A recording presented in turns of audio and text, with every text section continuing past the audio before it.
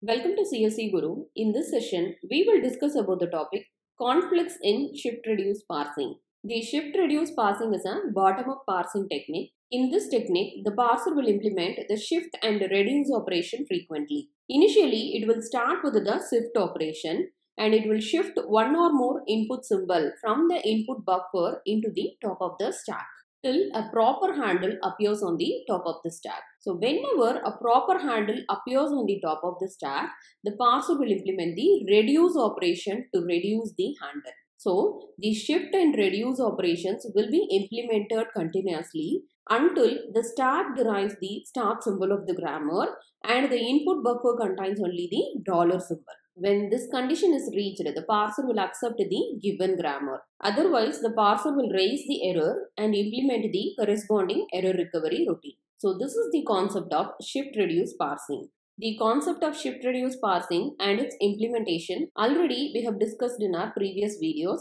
I'll provide the link in the description for your reference. The shift-reduce parsing we cannot able to implement for all the context-free grammars because of the two types of conflicts in shift-reduce parsing. One is shift-reduce conflict and the other one is reduce-reduce conflict. So, throughout the implementation of the shift-reduce parsing technique, the parser will implement only two operations. One is shift operation and the other one is reduce operation. So, during its implementation, the parser may reach the condition whether to shift the next input symbol into the top of the stack or to reduce the current handle in the top of the stack.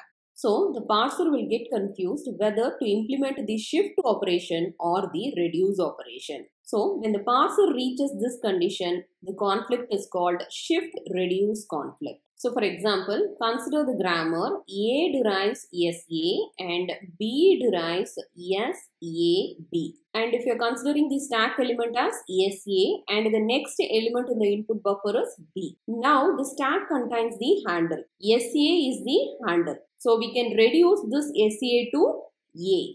This also we can implement, or otherwise, if we are shifting the next input symbol into the top of the stack, we will get the handle as SAB. And this handle we can reduce to B. And the current handle we can reduce to A. So here the parser will get confused whether to shift the next input symbol into the top of the stack or reduce the current handle. So this conflict is called shift-reduce conflict. Next is reduce-reduce conflict. So reduce-reduce conflict is nothing but during the implementation of shift and reduce operation, whenever a handle appears on the top of the stack, so for the same handle, there are two production rules. That is, we can reduce the same handle for two production rules. So when the parser reaches this condition, the conflict is called reduce-reduce conflict. So reduce-reduce conflict is nothing but parser will get confused for the same handle if two or more production rules are available, which of the several reductions to apply.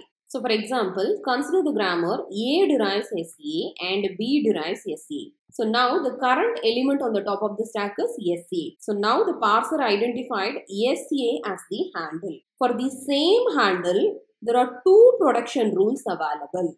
So here the parser will get confused which production rule to apply, whether to reduce this handle to A or to B. So here the parser will get confused which of the several reductions to apply. So this conflict is called reduce-reduce conflict. So shift-reduce conflict and reduce-reduce conflict are the two main conflicts in shift-reduce parsing technique. So because of these two conflicts, we cannot able to implement this technique for all the context-free grammars. In the next session, we will discuss the shift-reduce conflict with example. Thank you for watching this video.